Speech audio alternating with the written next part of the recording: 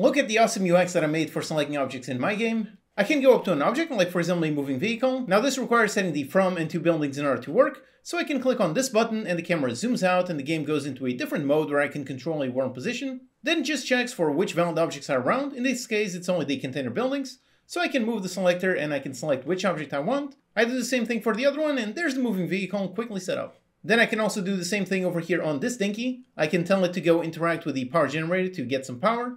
Then I can go up to this one, tell it to grab power from here and drop it here. And then go into this one to tell it to grab power from here and feed it onto machines. So with all this, it's super easy to interact with all the objects in the game. You can go ahead and play the free demo on Steam this Monday, so stay tuned.